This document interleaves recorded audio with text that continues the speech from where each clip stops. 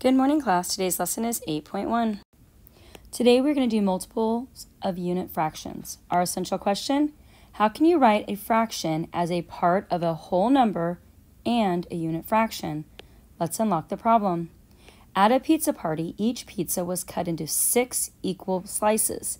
At the end of the party, there were 5/6 of a pizza left. Roberta put each of the leftover slices in its own freezer bag. How many bags did she use?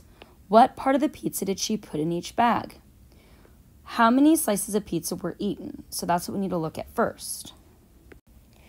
Well, if there were 5/6 of a pizza left and it was cut into 6 slices, then we know that there was 1 slice that was eaten. What fraction of the pizza is that 1 slice? Well, it's 1/6. Because remember, they're cut into 6 slices. 1/6 wasn't eaten, 5/6 was. So let's look at an example. So the picture shows 5/6. So 1, 2, 3, 4, 5/6, or 5/6 parts. And each 6-sized part of the pizza can be shown as a unit fraction of 1/6. You can use unit fractions to show 5/6 in 2 ways. You can say 5/6 is equal to 1/6 plus 1/6 plus 1/6 plus 1/6 plus 1/6, because you've got 1, 2, 3, 4, 5. So 5/6 is the same thing as saying 5 times 1/6. The number of add-ins, or the multiplier, represents the number of bags used. So here's my add-in, or my multiplier, which is 5. So that's how many bags he used.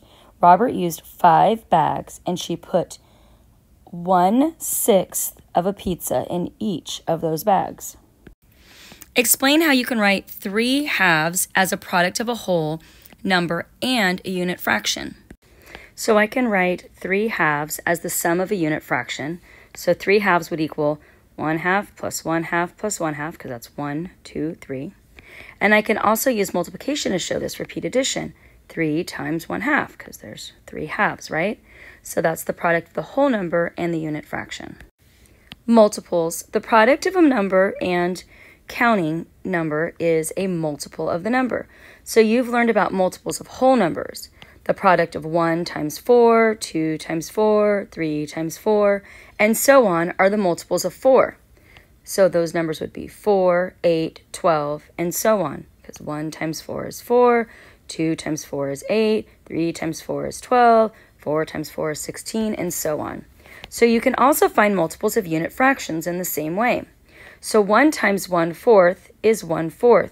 You'd use the models to write the next 4 multiples of 1/4 and then compare the last model.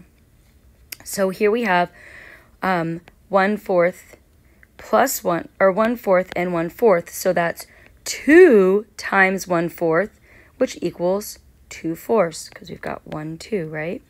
Over here, we've got 1, 2, 3/4. So we've got 3 times the 1/4, and that's going to equal 3/4. 1, 2, 3, right? On the next one, we have 1, 2, 3, 4 of the 1/4, and so that equals 4/4. Over here, if we're following in pattern, I would do 5, right? Because we had 1, then we had 2, then we had 3, then we had 4, so now we have 5. So we're going to pretend these were shaded in. So we have 5 times 1/4, which is 5/4. 1, 2, 3, 4, 5. So the multiples of 1/4 are 1/4, 2/4, 3/4, 4/4, and 5/4. Kind of seeing a pattern here, just like when we're counting, right? So the next one says to use the number line to write the multiples of 1/5. So we have, there's 1/5, 2/5, 3/5. So this right here is going to be 4/5. And then when I jump it again, it's going to be 5/5. And we know 5/5 is equal to 1, right? So our multiples of 1/5 are 1/5, 2/5, 3/5, 4/5, and 5/5. Number 6. All right, use the picture to complete the equation. So we have these in our classroom, the bars. So we have, this is a whole, and then in this one I have 1, 2, 3/4. So 3/4 is the same thing, 1, 2, 3, right? We've got 3 of them. So it's the same thing as saying 1/4 plus 1/4 plus 1/4, right? 1, 2, 3.